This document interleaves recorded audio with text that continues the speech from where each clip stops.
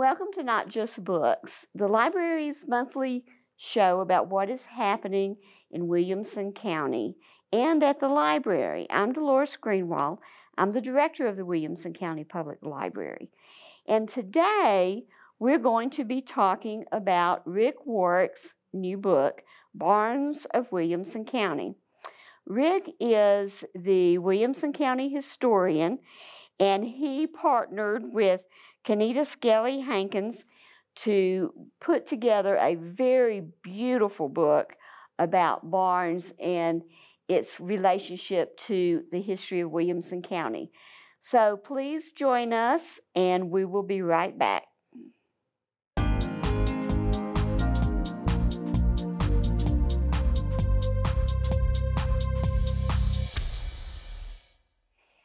Welcome back. Thank you very much for joining us today. I have two very special guests with me, and I'm going to let them introduce themselves. Rick, you go first. Well, I am Rick Warwick, and I'm kindly known as the town gossip. My trade is the collection of history, and I have been able to partner up with a lady that knows a whole lot more than I do. Well, that's not true. I'm Caneta Hankins, Caneta Skelley Hankins, if I put in my Williamson County name, because the Skelleys have been here for quite a long time. And I am retired now from the MTSU Center for Historic Preservation. And it has been my privilege to work with Rick on a couple of projects now, the most recent being the Barns of Williamson County. Well, thank you both for joining us today. You have also published another book previous to this on Barnes, correct? The Barns of Tennessee, I was privileged to co-author with Michael Gavin. We both were at the Center for Historic Preservation at MTSU, and that particular book was published by the Tennessee Electrical Cooperative about 10 years ago, and we included Barns, obviously, from all across the state of Tennessee. Mm-hmm. Well, I had not realized that Barns is such an interesting topic. And before we started taping, you were talking about another collaboration, so I would love to see that happen, because this book is wonderful. Really enjoyed it. Williamson County, of course, has a large farming past. How are farms and history connected?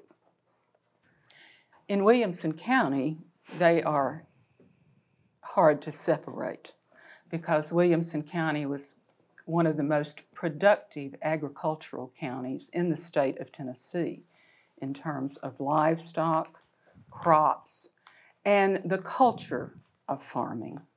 Also, we know that some of the barns are carried through from their culture where they came from. Pennsylvania's had a certain way of building barns. Virginia had a certain way, and of course they carried that skill or technique of building to this area.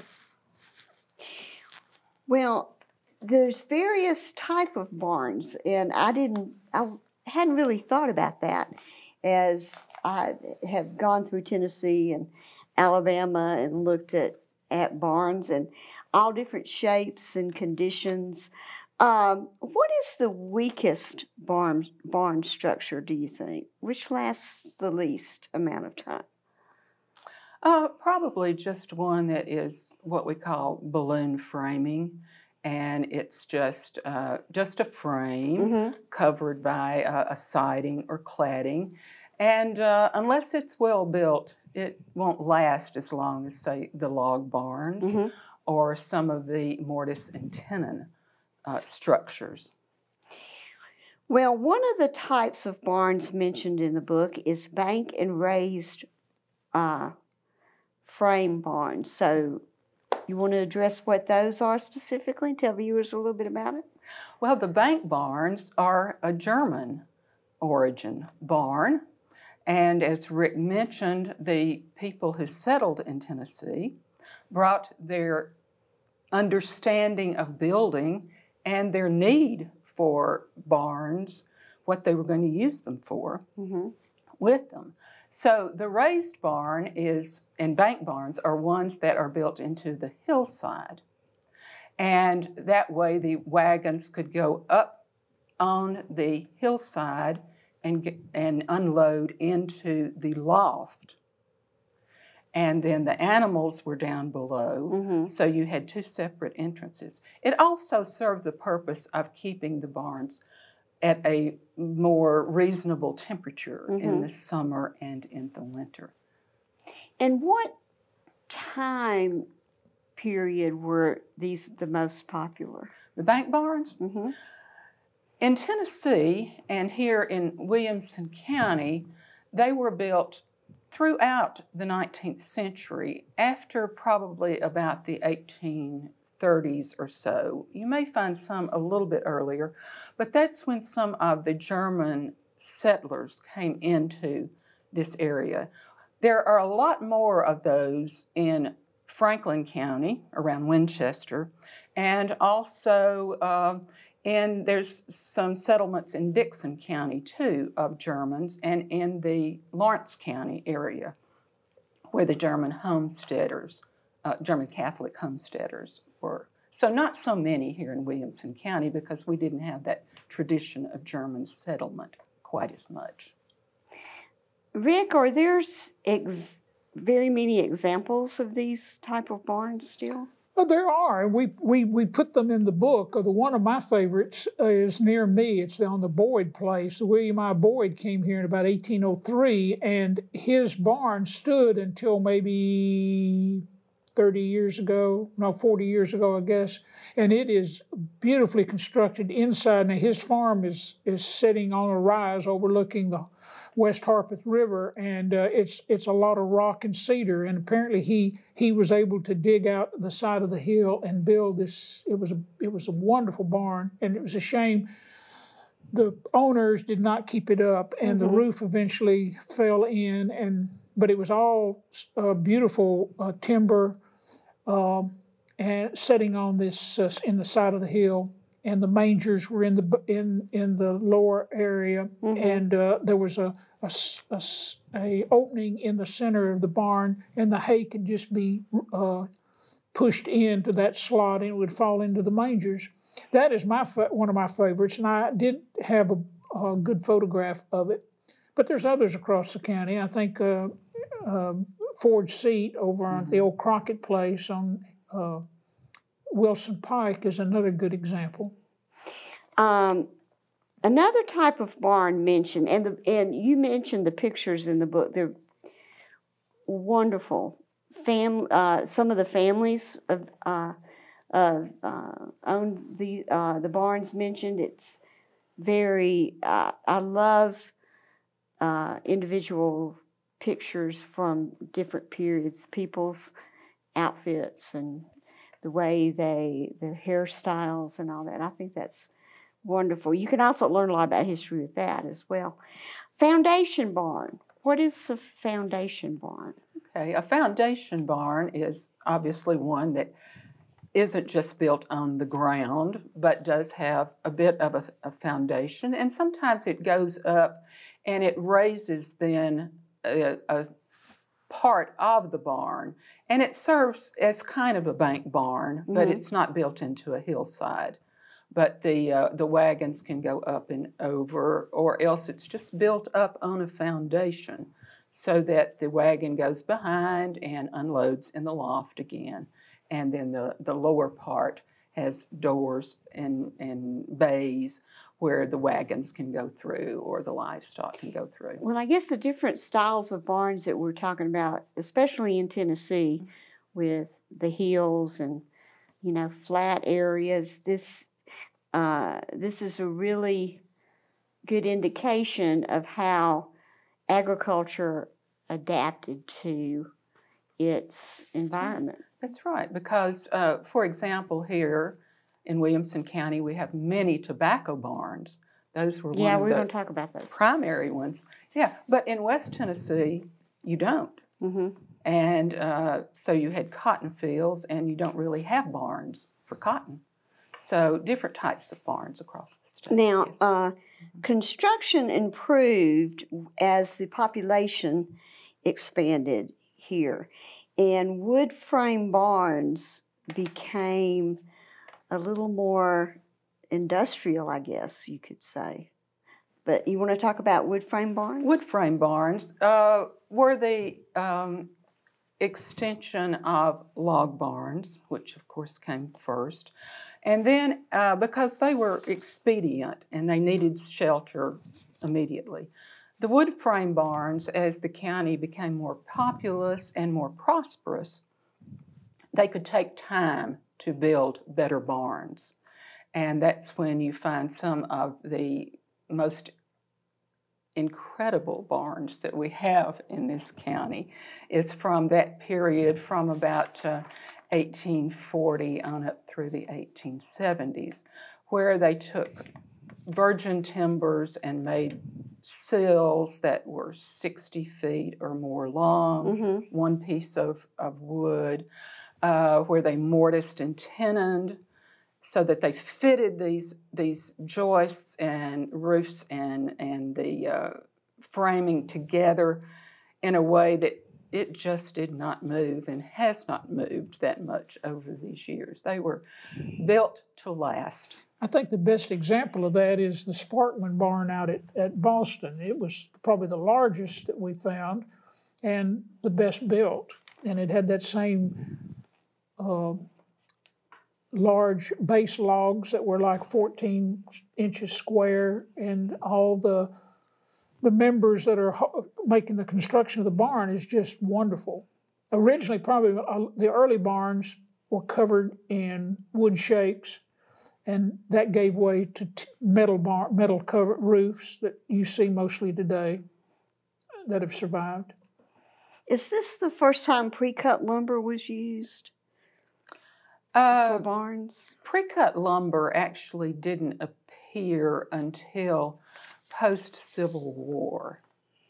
That was when really we began to have more sawmills in the county. And so you had pre-cut lumber, and also nails, pre-cut nails. So that made a great change from what was built, say, in the first 50, 60 years of the 19th century, and then the latter part of the 19th century as things became more mechanized. And that's when your balloon framing came into being, with the pre-cut lumber and your nails and your hardware that was just readily available then. And also, pole barns is talked about in the book. They were designed to allow maximum access to ground floor above, which is a loft. So, talk to us a little bit about that. Easier to build, and they have been built all the time throughout the 19th and into the 20th century because they are so easy to put up. You just set poles on the ground, and then you put beams across them. You don't worry about flooring. You just use dirt or gravel flooring. And then you have a loft, and you have easy access to drive through, or if you have gates, then you can put your livestock in. So very easy, very practical, much less expensive to do pole barns. There's still pole barns here? Oh, sure. Yeah, and still being built, too. Still being built. Most of the tobacco barns and the hay barns were pole. It's quick construction, and could be done quickly, and it was inexpensive. Now, the Gentry Farm, which is probably one of the most popular farms in this area, is a central aisle barn. Is that correct?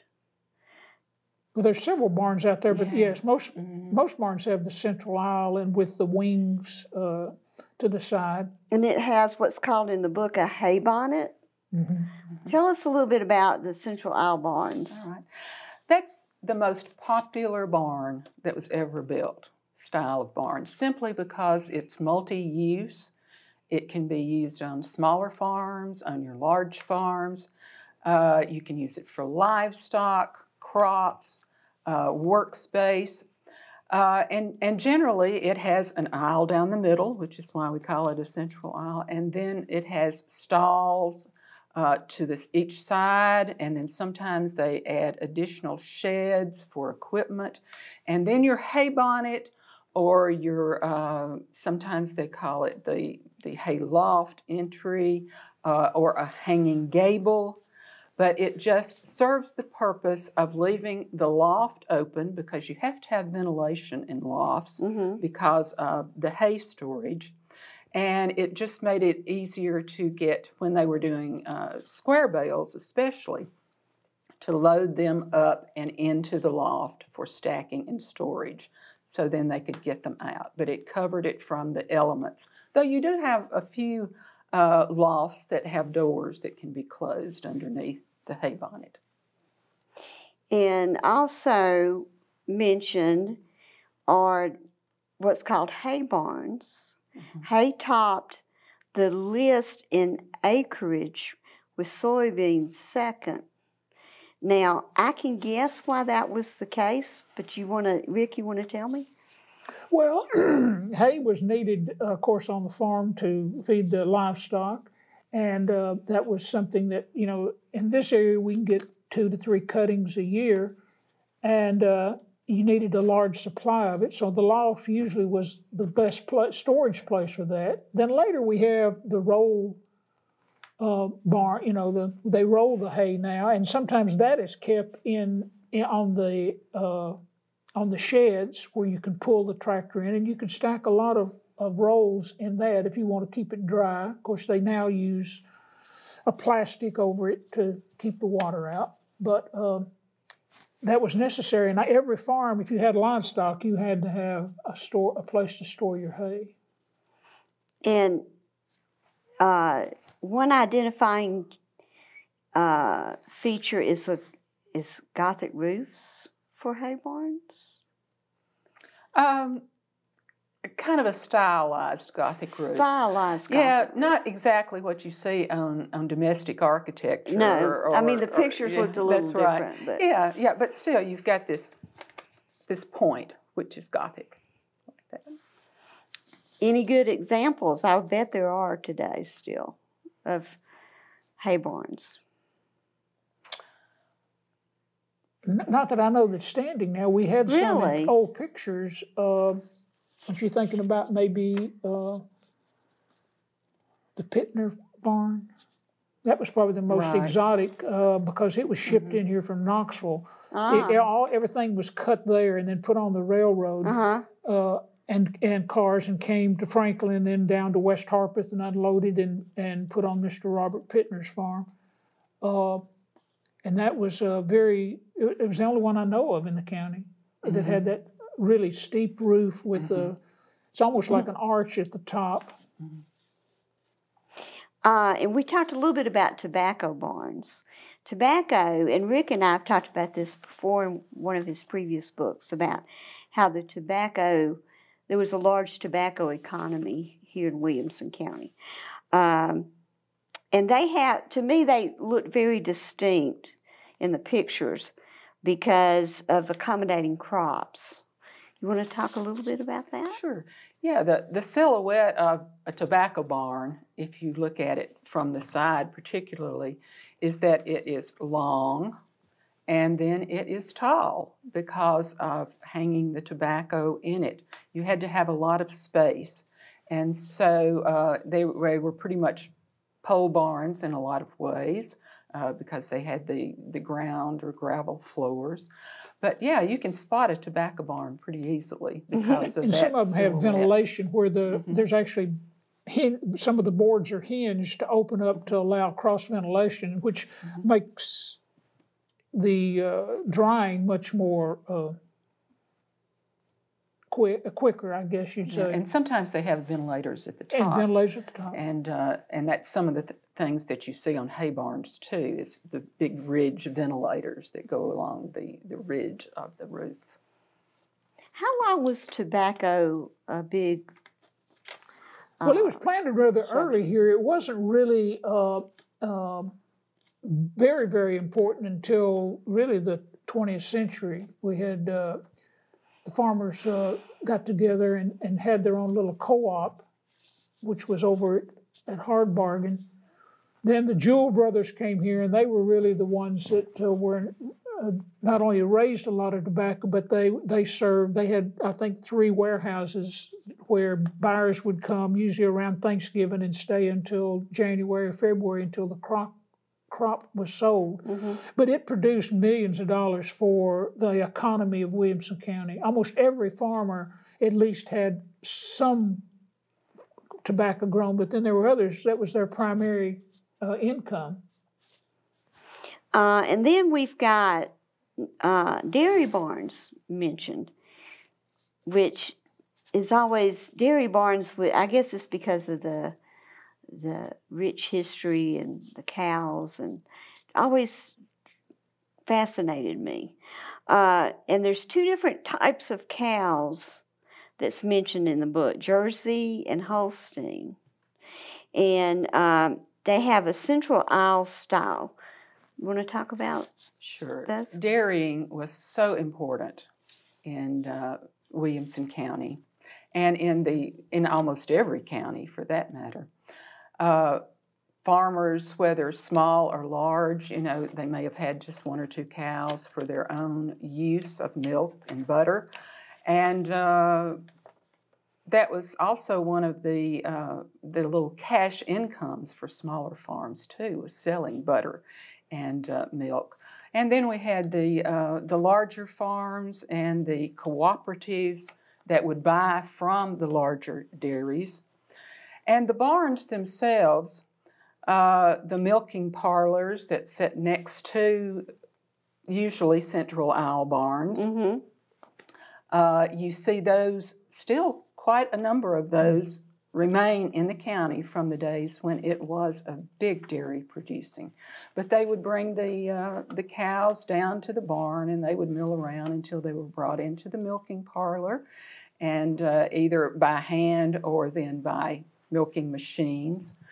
And it was quite a production, and of course it had to be done twice every day. Cows don't like to be. And that industry was regulated pretty much by the state. There was a grade A. Everyone wanted the grade A, and those milking parlors were usually concrete blocks, and the floor was not dirt but concrete, so it could be washed out. That was a big concern, is to be sure that the milk was wholesome and not contaminated in any way, and you almost had to have a concrete building to ensure that.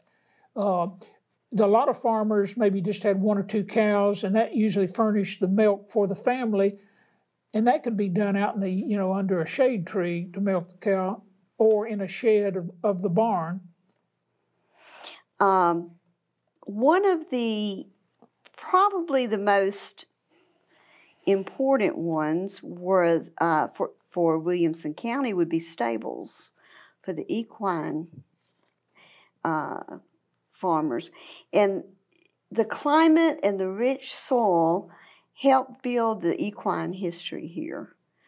And you want to talk about stables? That's true. Horses have been here as long as people have. And once they outnumbered people. And that was prior to the Civil War. But the stables come in all shapes and all sizes. And the long, low ones that house many horses, and then the small, compact ones where there may be 3 or 4 horses.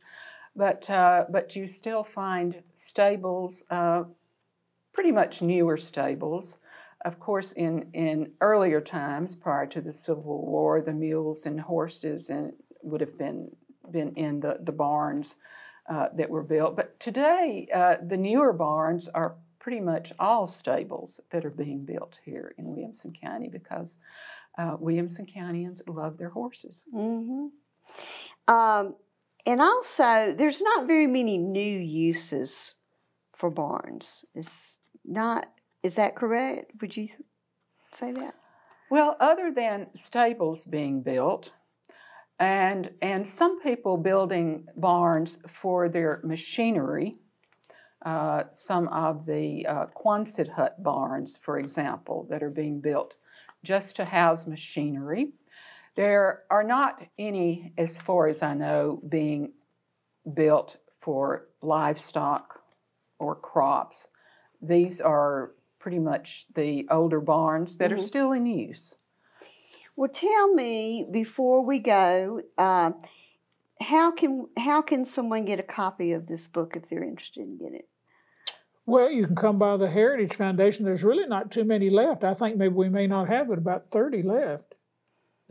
So we sold them for $20. We made them, this was not a money-making operation. We did this through the Williamson County Historical Society, and we're a non-profit organization, and this is kind of something just to get out to the public of what our culture is and has been in Williamson. And I think that's so exciting because there's so many people here now that are not from Williamson County, and to help them understand Williamson County history, I think is very important. And you were very humble at the beginning, but he's Williamson County's historian, folks. So he knows where all the bodies are buried. Literally. I've been accused of that. Well, thank you both for joining us today. And I thoroughly enjoyed the book. And I would recommend, if you want a little bit of further knowledge on Barnes or Williamson County history, get you a copy. And thank you again so very much for being here. And we'll be right back. When I lost my sight, the only thing I had was reading. Whatever your needs are, 99.9% of them can be met by the NLS program. You can choose from large print or braille or audio. It's a free service. It's amazing how much you can get. For information about the Braille and Talking Book program by the National Library Service for the Blind and Physically Handicapped Library of Congress, visit loc.gov/thatallmayread.